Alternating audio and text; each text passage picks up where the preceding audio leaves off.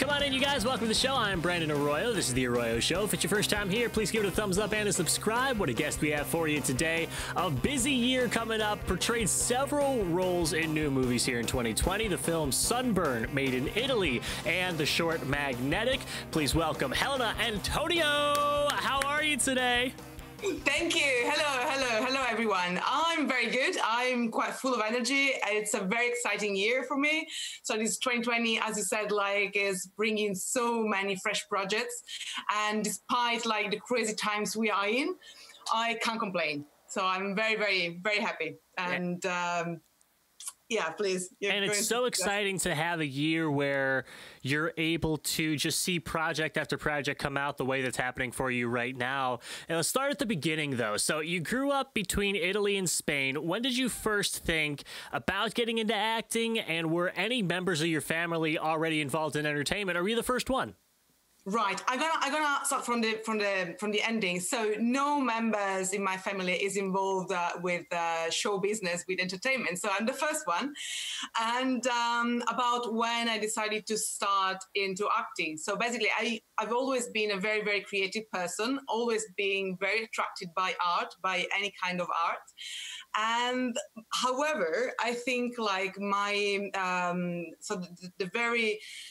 the moment when I really decided, okay, I'm gonna be into acting professionally was when I was about 9 years ago. I was on set with Julio Medem, a Spanish film director. I don't know if you heard about his most popular film is Lucía y el Sexo, Lucia and the Sex. I don't know if you know it, but in Spain is a very good director. So I was on set with him during 3 weeks filming. And I just thought, okay, I just fallen in love with films. I can't do anything else than films, rather than films. That's what I'm gonna do from now on. And that happened, basically. So you studied the Meisner technique in London. What is it about Meisner that you enjoyed? And can you speak to the importance of training in the field of acting? Yeah, definitely.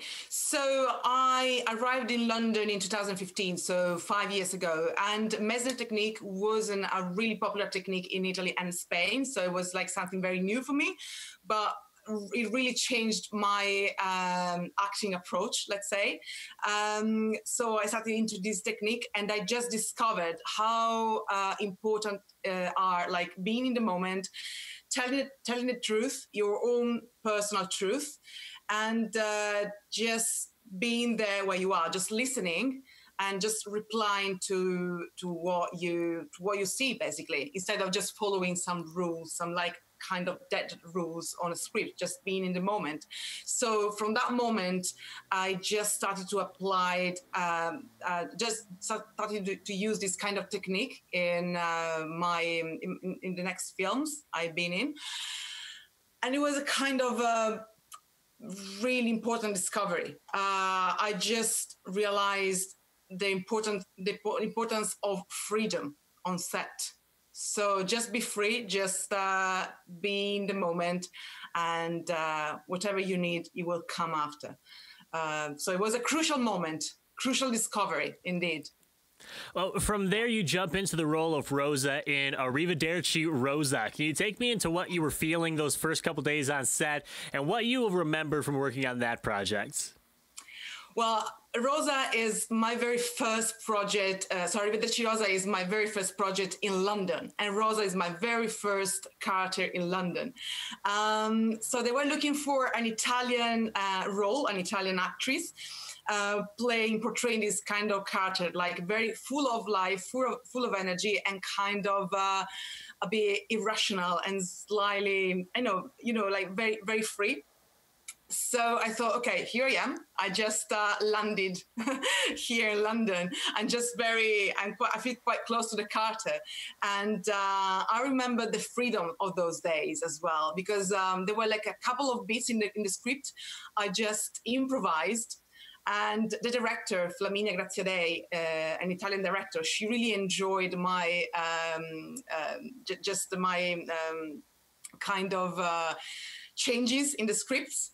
So we just kept them, and the project went very well because it was just going through so many festivals, and it won so many awards and nominations. So it was just my first project in London, but I have like very, very good memories about it.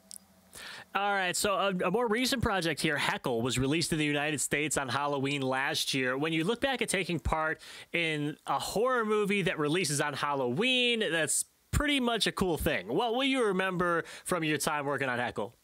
Right, I'm gonna give you like a very big smile now because I do love horror films. I'm a horror films lover. Like I do love them. Since I was a kid, I used to watch so many horror films when I was a kid. I was like 8, 9, and I got this kind of. I just loved horror films, so I started making them, doing them, being in them, and it's so much fun. It's so you really feel the adrenaline. You really feel the fun doing them. And also in Heckle, I got the chance to be working with Steve Guttenberg, which is who is like a quite iconic actor, also in the US, I guess. And I remember like being on Heckle set. It was we created this sort of family, so it was a sort of Heckle family at the end. I'm still in touch with so many of them, and I work with so many talented people, professionals. So, and again, like horror films are so much fun to do. Really, I recommend them.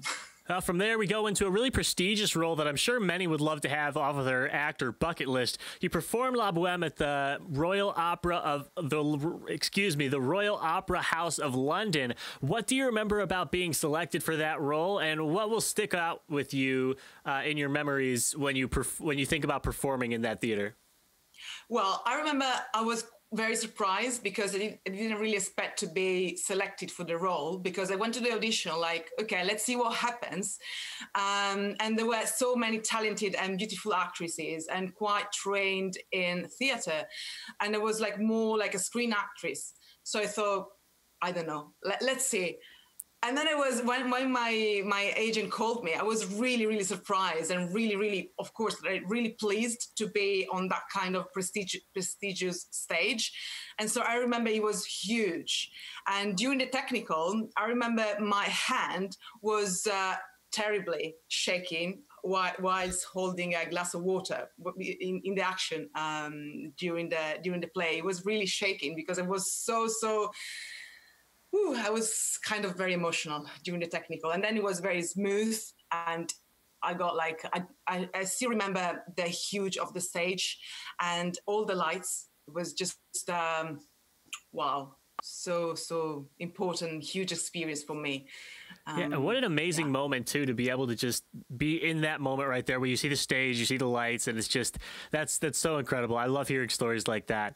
Okay, so as we begin to wind down the interview, we have what's called the final 5. They are the who, what, when, where, and which of what you have going on right now. So the first question is, who do you speak with the most right now? Right now with my sister. My sister came from Italy to London yesterday, and I'm talking with her so much.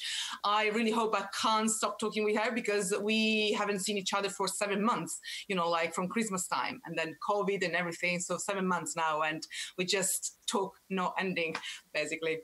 So what item do you use the most each day that is not your phone or a computer? Right, I'm gonna say like, it's hard to choose. The first item, I don't know if it's an item, but it's coconut. It's like a food. Oh. I basically eat coconut in every kind of form, like coconut crisps, coconut oil, and I just love the smell of coconut. And also, just forgetting food, music. I'm a very, very huge lover of kind of alternative rock and punk. Oh, okay. Yeah. What band are you into right now? Right now, I'm loving Gaslight Anthem. I don't know if you know them. Like kind of punk rock alternative group, American. So yeah, quite different music. Very cool. When did you know that you wanted to be in entertainment?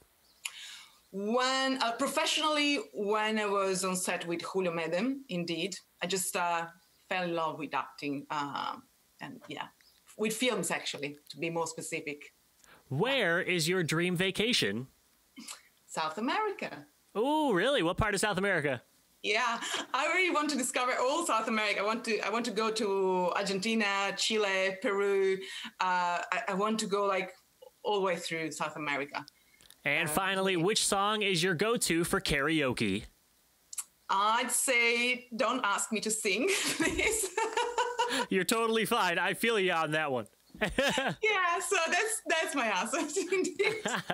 All right. Well, thank you so much, Helena, for giving us a little bit of your time today. Really appreciate chatting with you a little bit. And we look forward to seeing these projects that you have coming out. I mean, there's a couple of different ones for everybody to go get a look at. The film Sunburn, made in Italy, and the short Magnetic. Some things for people to check out as we make our way through 2020. Helena, thank you so much. Yeah, thanks a lot, Brendan. Thank you. It was a pleasure.